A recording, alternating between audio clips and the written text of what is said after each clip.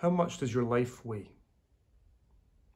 Imagine for a second that you're carrying a backpack. I want you to feel the straps on your shoulders. Feel them? I want you to pack it with all the things in your life.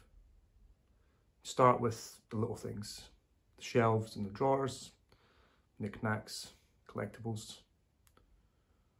Feel the weight as that adds up. Then you start adding larger stuff. Clothes, tabletop appliances, lamps, linens, your TV. That backpack should be getting pretty heavy now, and you go bigger. Your couch, your bed, get it on there. Your car, get it in there.